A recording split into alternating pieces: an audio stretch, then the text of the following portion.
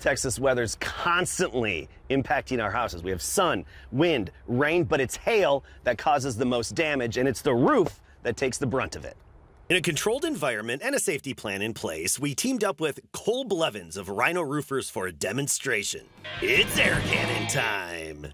Using homemade ice balls between 1 and 2.5 inches in diameter and air pressure up to 80 psi, we replicated what hail could do to a roof. 6 cameras, including a drone, captured it all. Now, I need to point out this is a non-scientific experiment, but super fun. Introducing El Cañón de Hailstone. 3, 2, 1.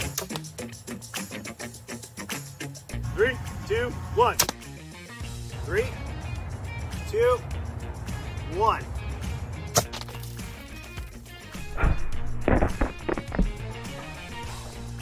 Time for a larger hailstone, and a hailstone that's more solid. Hail a little over 2 inches in diameter, about the size of an egg to slightly larger. Just under 80 psi. 3, 2, 1. Okay. Shot number 2. Scope it out. Oh! Yeah, I'm not a roofer, and I'd say we got some damage here.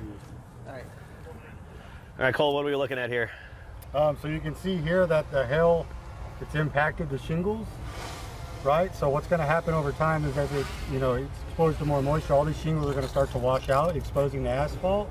Once that asphalt's exposed to the sun, you're going to have exposed fiberglass, and that fiberglass is going to act like a sponge. Anytime it comes into contact with any moisture, it's going to soak that moisture up, and eventually that moisture is going to work its way into your home.